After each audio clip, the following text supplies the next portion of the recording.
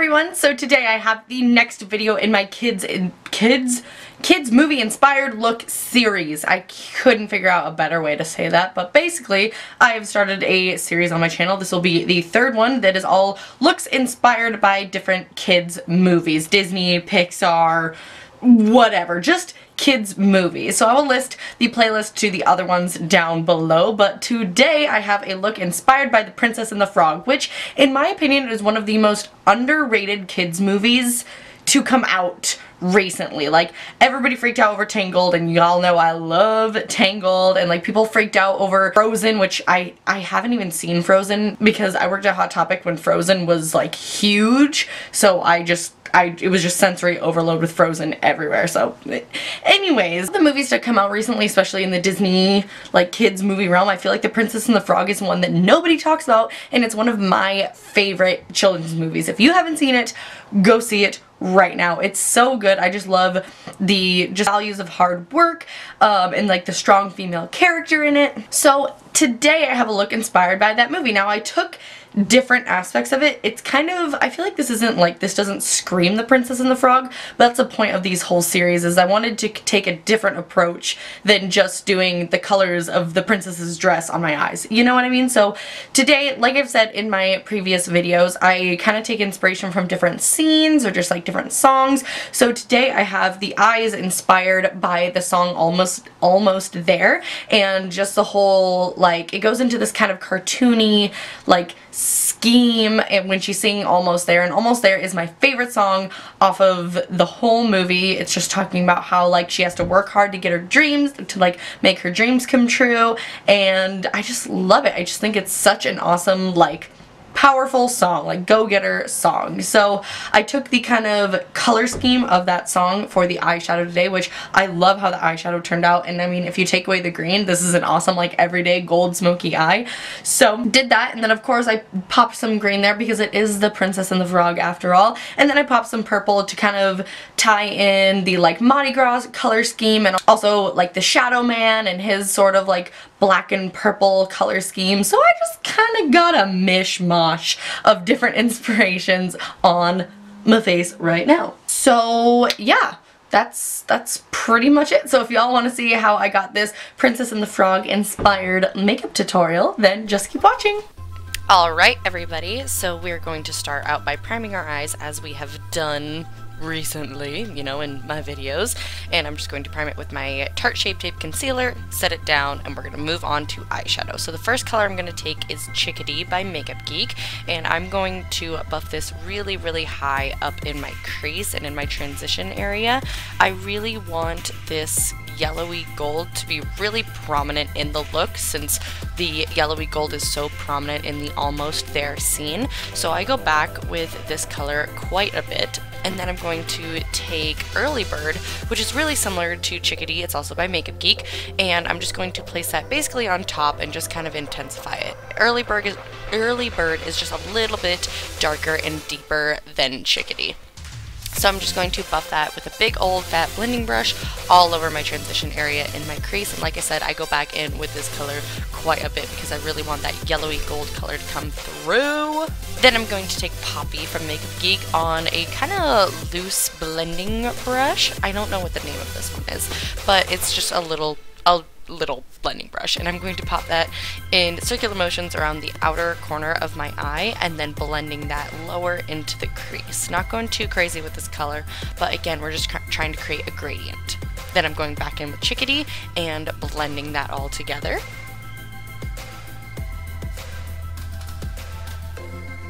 Then I'm going to take Criss.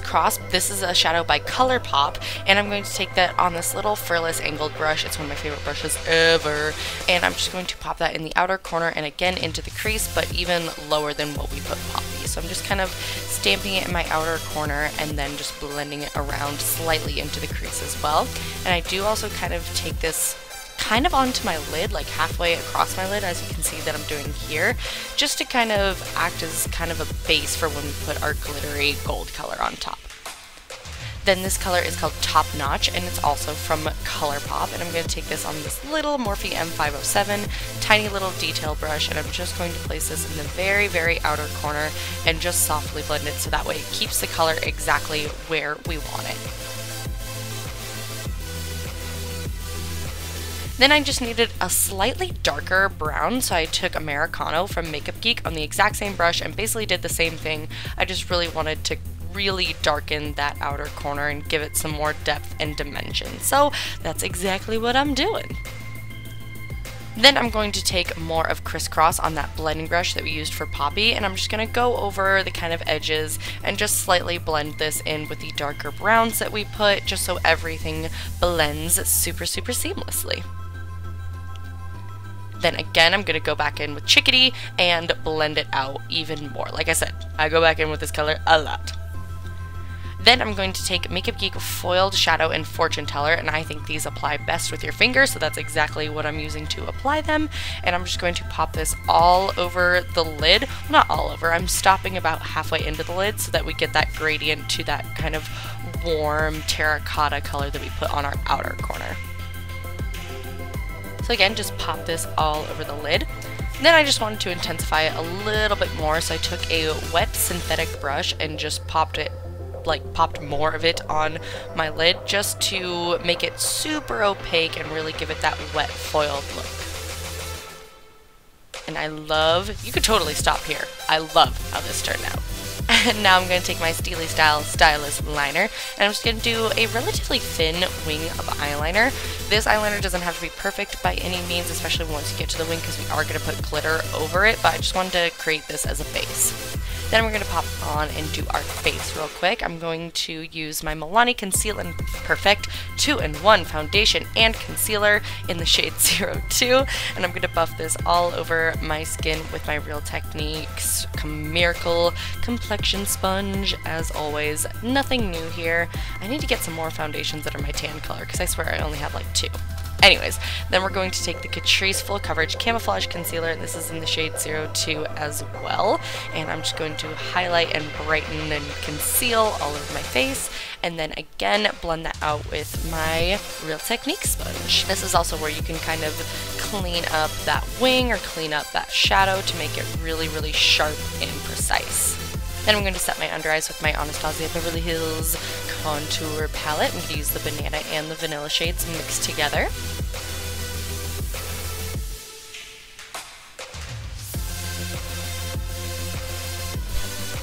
Then I'm going to set all over my face with my NYX Set It and Don't Fret It as per normal.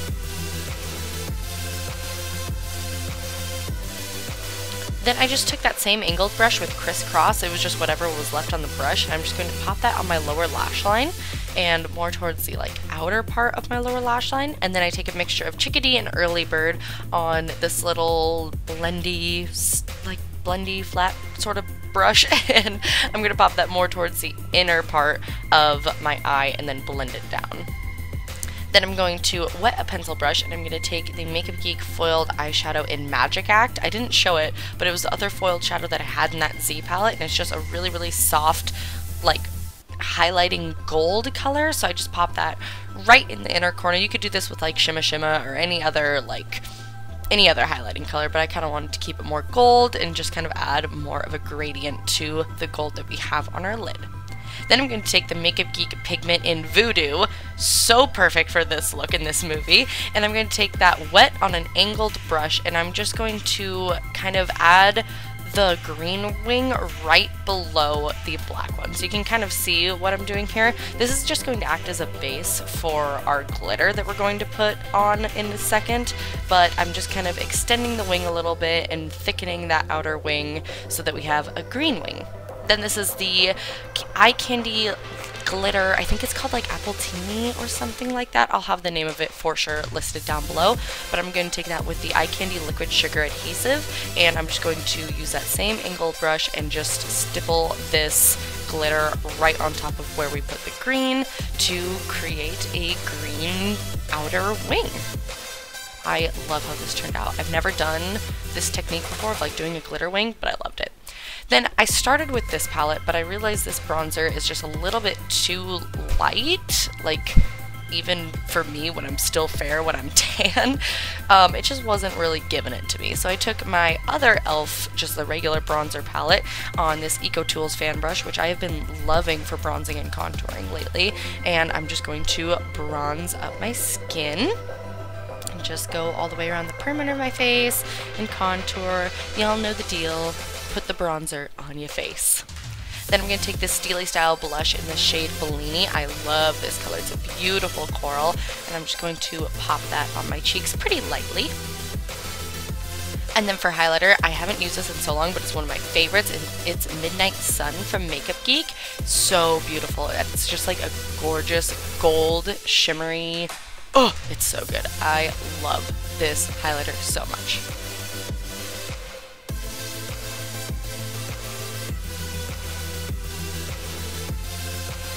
And then I'm just going to highlight my brow bone with Shimma real quick from Makeup Geek.